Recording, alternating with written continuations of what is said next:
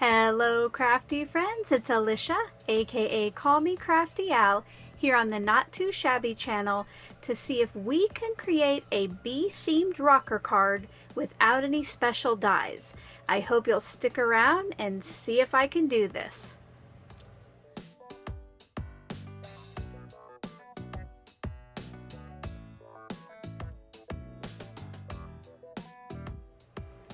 Thank you so much for stopping by today.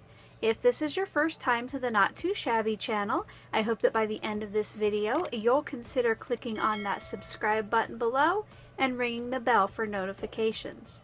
There's a whole team of creators that share their projects here, and I know that you'll love to be subscribed. If you're already a subscriber and regular viewer, welcome back. We're so glad that you're here again. Today, I'm going to be using this bee themed stamp set from Darcie's that I got from Not Too Shabby. It is called Bee Gray Ear and will be linked in that description box. Also in the description box is a coupon code that you can save 10% on most items in the store.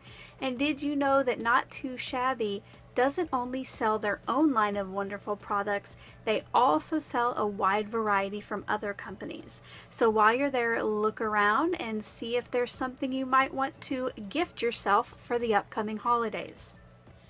The other day on my channel, I shared how I made this teacher thank you card using the same stamp set. I will have it linked in the description box below if you want to check it out and get another idea of a way to use the stamp set. Today though, like I mentioned, we're going to try to make a rocker card. I have been seeing quite a few of these lately, and I'm going to see if I can use my electronic cutter and some cardstock and make my own rocker card base. Let me know in the comment section if you've made one of these cards yet.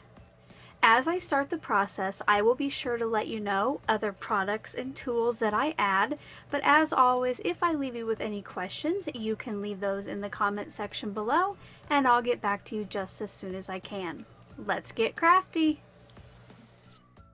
For my rocker card, since I don't have those special dies, I wanted to see if I could just cut circles and make that work.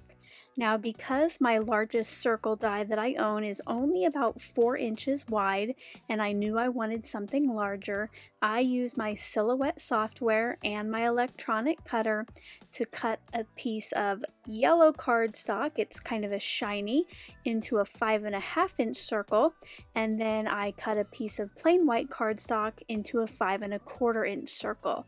And you'll see here they mat up just nicely. For this next step, I brought in a tool that cuts and scores, and for the yellow piece of cardstock, I want to score that in half for the rocker part of the card. Now, because it's 5.5 inches wide, I'm going to butt it up against that plastic guide there and then make a score line at 2 3/4 inches. I do go kind of slowly, and I go a few times just to make sure I don't tear the cardstock, but yet I still get a good score. Then, using the cutting part of this tool, I line up my smaller circle at the 2 5/8 inch mark and cut that in half. Now I have 2 pieces of white, one for the front and one for the inside for my personal message. To add a little extra texture to the card front, I brought in this honeycomb embossing folder and ran 1 piece of the white cardstock through my die cutter with that. You'll notice here there are kind of 2 sides you could use, and I will be having the flat one facing up just so later I have more surface area to glue my letters to. Speaking of gluing, I went ahead and adhered this piece to the card front. Now, because there were only just a few little bumps that were going to get adhesive, I did go ahead and put a little extra on there. Now you'll see here how it will rock back and forth.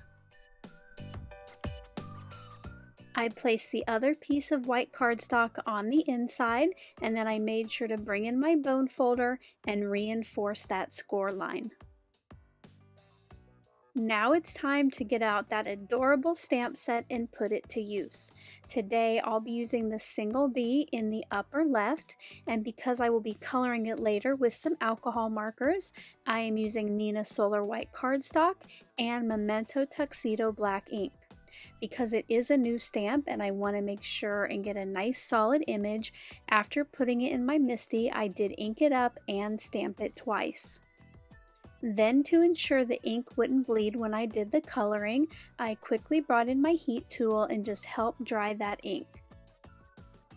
For my coloring today, I'm going to be using these 4 Triblend markers from Spectrum Noir and just doing some simple coloring on my bee. I started with one of the lighter markers, the light yellow blend, and I colored in 3 of the stripes that I wanted yellow. For this, I'm going to saturate each stripe with the light color in the marker, then come back in with the dark and add shadows on each side. Then I just barely kind of blend those out with the medium and then bring in the light marker to finish off the blending. I finished coloring the rest of the bee in the same way, just changing which color marker that I used.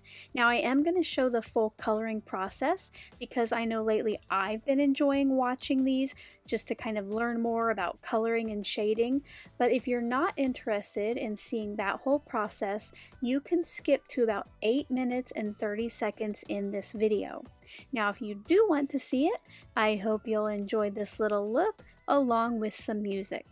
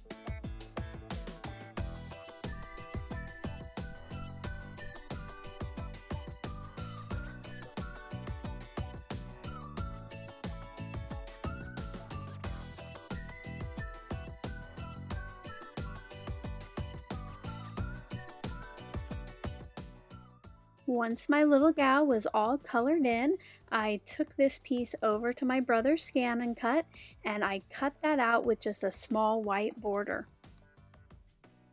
This set was originally made to be school or teacher related, but I decided to make it a happy birthday card. I brought in a couple different dies, happy and birthday, and then a small alphabet set. And I'm going to create a play on happy birthday with bees, and I'm going to make this HapBEE birthday. Once I had an idea of where my bee would be placed on the rocker card, I did want to make sure some of it hung off the top. I added adhesive to the lower part of my die cut bee, and then I set that aside for about 5 minutes to dry. Now while that was drying, I started to work on my sentiment. The first thing I did was chop off the P and the Y from happy. I did leave the tail on the P just so later it looks like the tail kind of flows into the capital B, and it also helped me with placement. Now once the B was dry, I once again kind of just figured out where I wanted each of my letters to go, and then I added adhesive to the back and put this onto the card. I did let this dry again for about 5 minutes before moving on.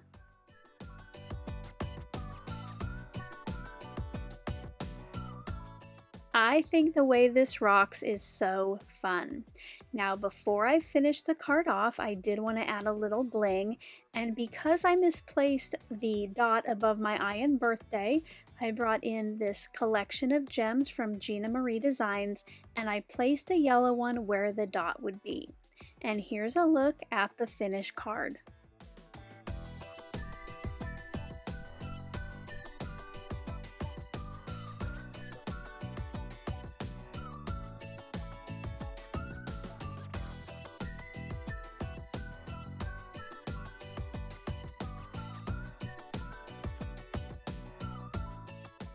I hope you enjoyed seeing how I made today's rocker card without any special dies. If you did, as always, a thumbs up is appreciated. Until the next video, I hope you're all having a crafty day. Bye-bye. Thank you so much for taking the time to watch all the way to the end of the video. I hope now you'll consider clicking on one of the videos or playlists I have linked above, and if you're interested in any of the products or tools I used in today's video, I do have some links in the description box.